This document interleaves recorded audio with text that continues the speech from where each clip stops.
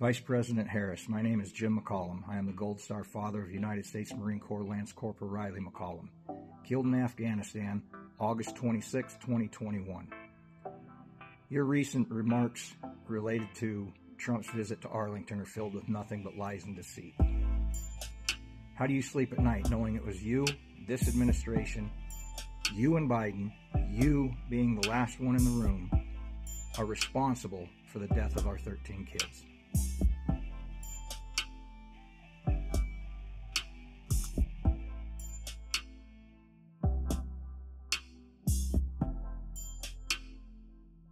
The show you've been waiting for. If this is your first time tuning into the Miguel Lopez Show, don't forget to like, comment, subscribe, and share so we can continue bringing you up the best content. Ladies and gentlemen, it is with great regret that I have to do this video.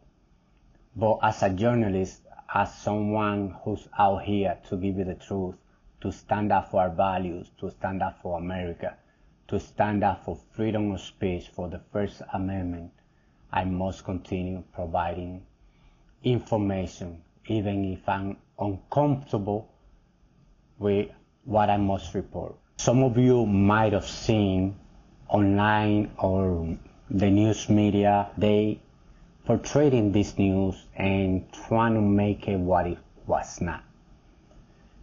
Of former President Donald J.T. Trump at the Arlington Cemetery, setting up the wreaths to an event remembering the fallen 13, to an event that he was invited by the Gold Star family, to an event that is yet to be attended by the current administration. President Trump was invited by the Gold Star family. They send invite, they send words to the current administration, to the Biden administration, to Vice President Harris. They have never come to the event. They have never said the name of any of those fallen soldiers which they are responsible for. All those Marines, all those young brothers in arms, the sisters in arms that lost their life when they withdrew from Afghanistan in such a terrible freaking way. And I know, I understand that many of you that are still in the Democratic plantation are going to say this is a plan that Donald Trump drafted himself. He orchestrated the plan of withdrawing from Afghanistan. Yes, when he worked the plan out for 18 months, no American soldier, no American citizen, no ally to the American forces was harmed in Afghanistan. And you telling me that the minute the Biden, Harris are in administration, are in the White House, they withdraw from Afghanistan in such a terrible way, in a way that no one in the right mind would do. I'm sorry, this is a tough subject for me, but the most damaging thing is seeing the videos of those people falling from the airplane, those people getting crushed in the runways, those 13 U.S. American service members that were killed,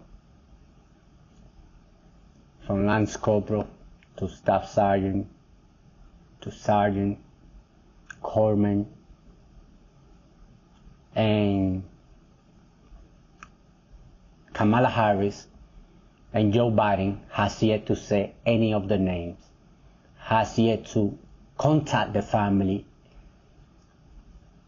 and show any remorse, because they were the one responsible of such an awful withdrawal from Afghanistan that ultimately cost the life of these young, brave Marines and sailors and Army and everyone that was part of this disastrous withdrawal. They have not said the names, but yet Vice President Kamala Harris has the audacity to go and blast Donald Trump because he attended the Arlington commemorations of the fallen, because there were videos which the family said it was okay to do. And they trying to make it all into this political agenda and everything. And before you Democrats go crazy and start blasting the comment and talking out of your butt, I'm just gonna read what Kamala Harris said. As Vice President, I have had the privilege of visiting Arlington National Cemetery several times. It is a solemn place, a place where we come together to honor American heroes who have made the ultimate sacrifice in service of this nation. It's not a place for politics. If there is one thing on which we as Americans can all agree, it is that our veterans, military families, and service members should be honored, never disparaged, and treated with nothing less than our highest respect and gratitude. And it is my belief that someone who can admit this simple, sacred duty should never again stand behind the seal of the President of the United States of America. I will always honor the service and sacrifices of all Americans' fallen heroes who made the ultimate sacrifice on behalf of our beloved nation and our cherished freedoms. I mourn them and salute them. This is what Kamala Harris had to share on her X account. Now, I agree with her in a couple of things. This is a solemn and sacred place that should never be disrespected because so many of our fallens are there. Friends of mine are there. Some friends of you who are watching this show might be there buried too. I do not believe this was a political event. This was an invitation extended to Donald Trump by the Gold Star family, which they also have contacted the Harris-Biden administration, and they have yet to respond to answer anything to give back. I am sorry for your loss. Our prayers and thoughts are with you. To call those family of those soldiers, of those Marines, of the sailor that perished on that awful day. But yet, she has the time to post this. So I agree, it's a solemn place should never be disrespected, and we will always remember it and respect it daily. Also, she said,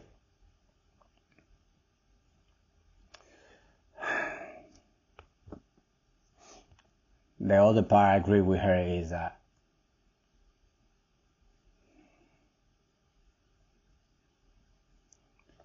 I also agree with her when she said that it is her belief that someone who cannot honor and respect that should never stand behind the seal of the President of the United States. I totally agree with you, Kamala Harris.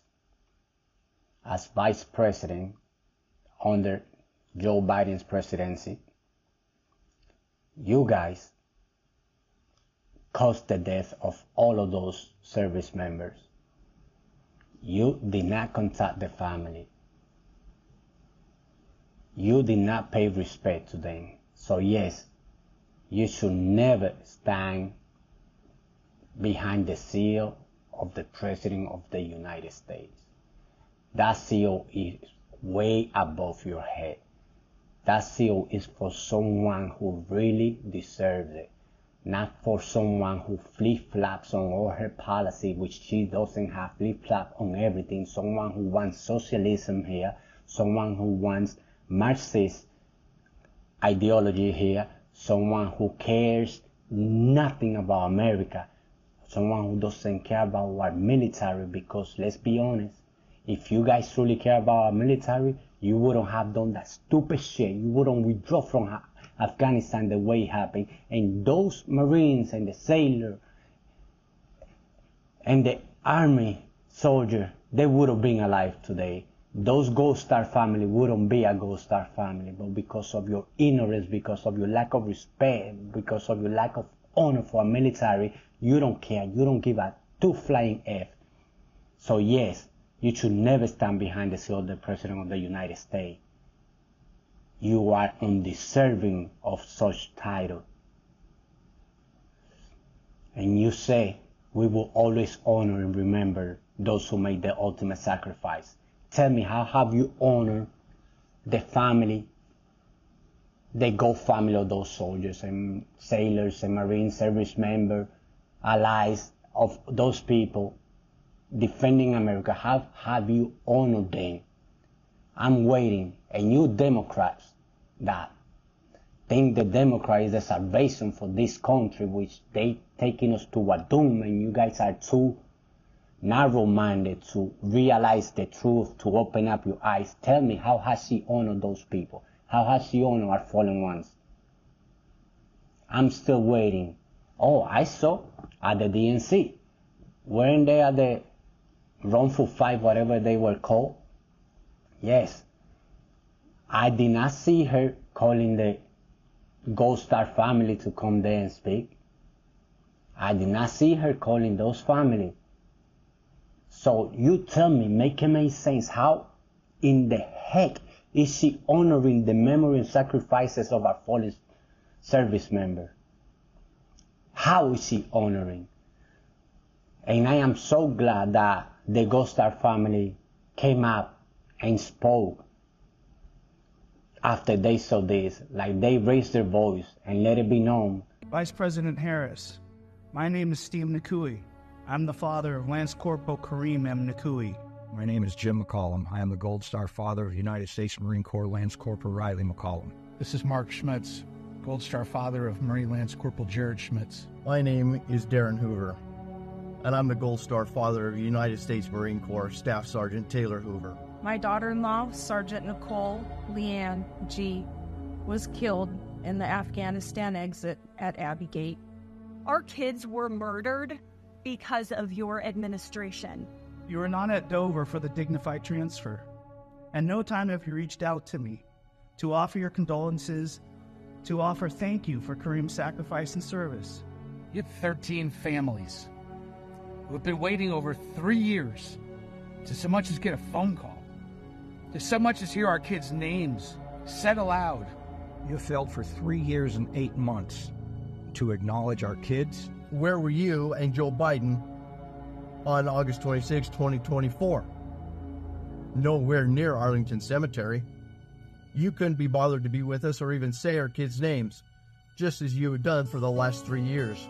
Vice President Harris, I ask you, why won't you return a call and explain to us how you call my daughter-in-law's death a success? President Trump has called. President Trump shows up. But President Trump takes the time to hear our loved ones' stories. We invited him to be there. These are the only memories we get to make with our son, and it is you who is playing politics and trying to detract from our memories made that day. President Trump has been there for us. He's been a rock for us.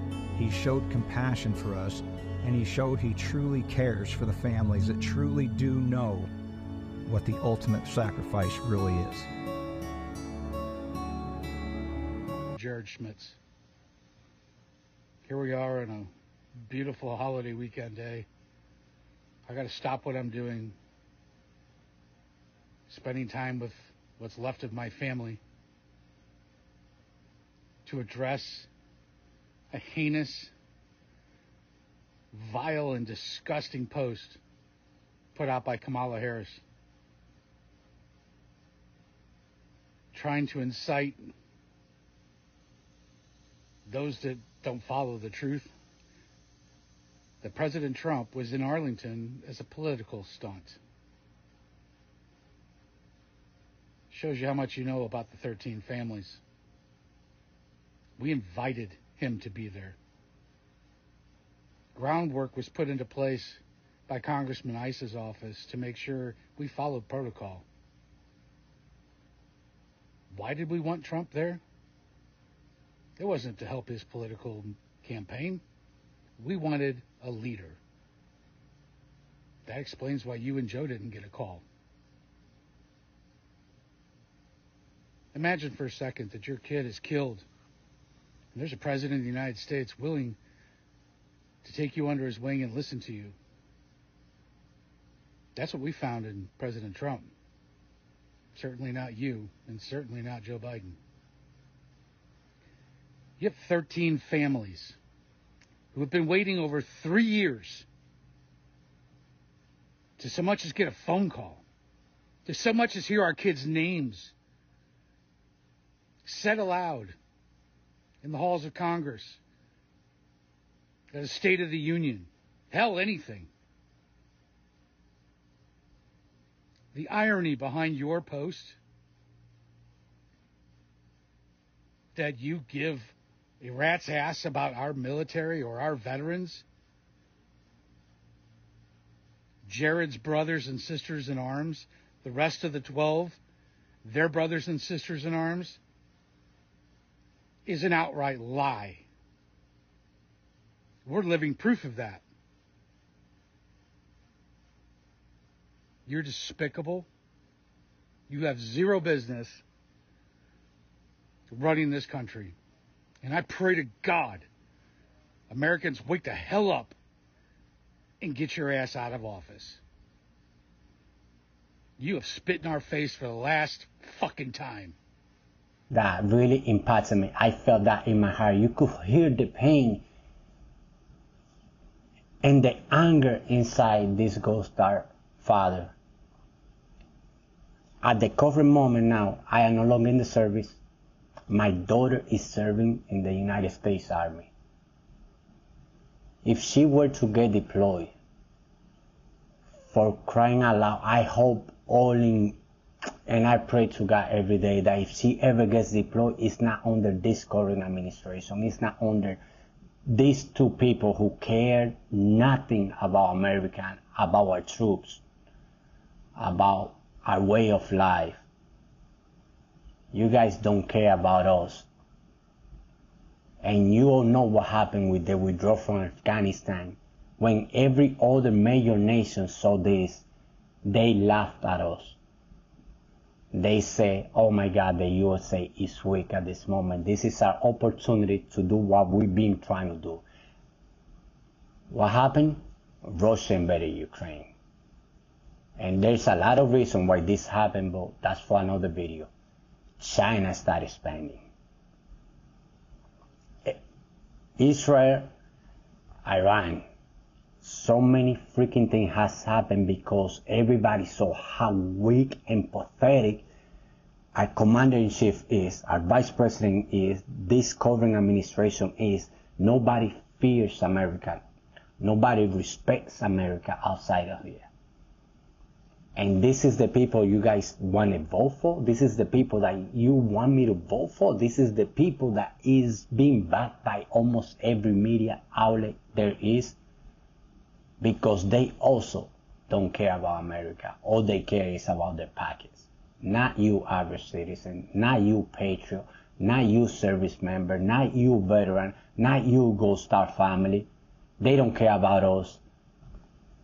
I want to end this video by, I just want to say that I've lost a lot of service members due to the global war on terrorism in Afghanistan, in Iraq, in other parts of the world. And there's nothing more hardening than going to a funeral of one of your soldiers and seeing him there and having to face the family and have no words to comfort and have to hold it all in and not break down because you know the mission continues. You gotta keep on moving. You gotta complete your mission. You gotta soak it and keep it all internal until it's too much and then you break. This war, the Afghanistan-Iraq war, we have lost so many service members. I lost some over there. I lost quite a few here because they couldn't deal with the pressure. The fog of war, it was too much. They formed part of the 22. And to see this piece of so-called commander-in-chief and this administration talking about how much they respect our military, our heroes, our fallen soldiers, our service members, our veterans, military family, Gold Star family, they respect them so much, but yet do nothing. As a commander-in-chief, whenever anyone in uniform dies overseas on a deployment in a war during your administration, it is your duty to call those families, to be present when those service members are brought to the state, to receive them there. That's what a commander-in-chief would do. I don't care about posting something online. You better call those families. You better show up. You better show your respect. That's it. I can't, I'll see you in the next one.